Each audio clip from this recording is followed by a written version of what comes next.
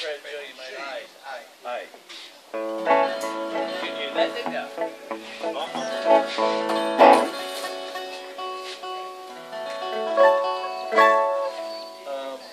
What's your name of the song? I don't know. I'm going to go to the turn around. Turn around. I won't worry about that. You got my glasses. So you're going to from G, when you go in, you turn around. I just play that same song again, which is C, G, D, G. We'll follow you.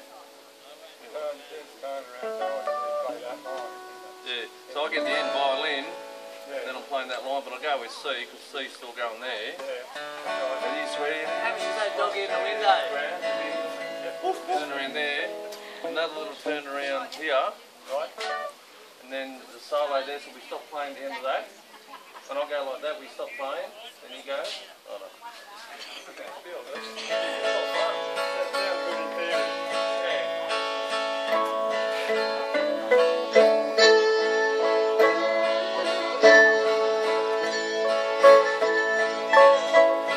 Stands in its place in a dusty old case on a rack at the end of the hall.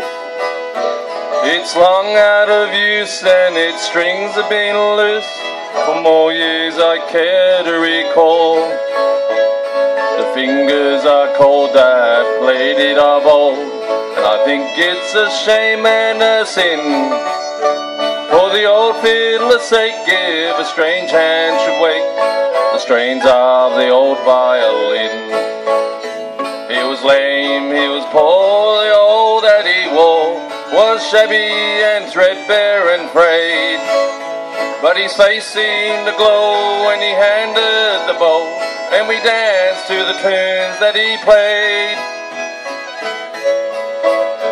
I can still see him there with his long silver hair and the fiddle tucked under his chin. Oh, we swayed and we swung, it's grand to be young, to the strains of that old violin.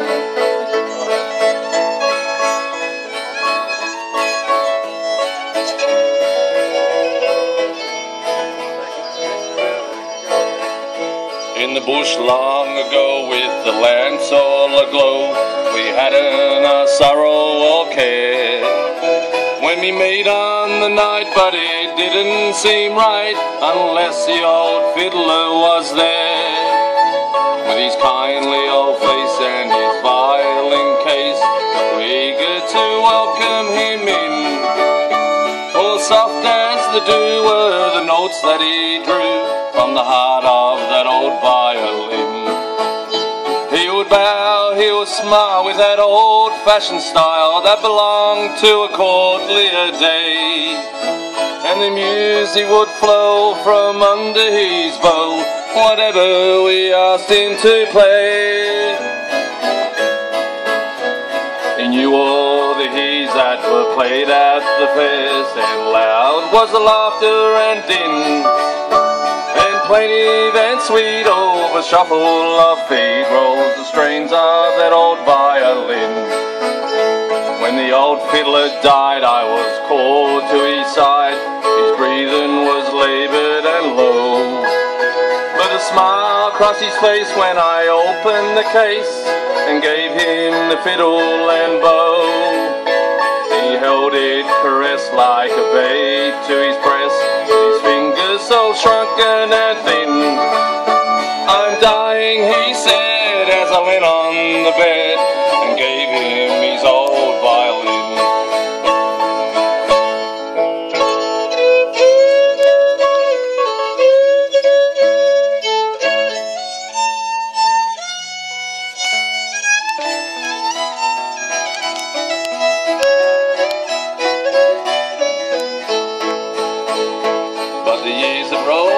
And my youth is long gone, and the fiddle is all that remains to recall the delights of those faraway nights when we danced to the silvery strain.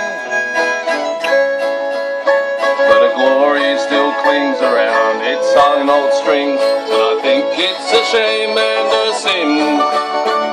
If ever I sold for silver or gold my keepsake, the old violin.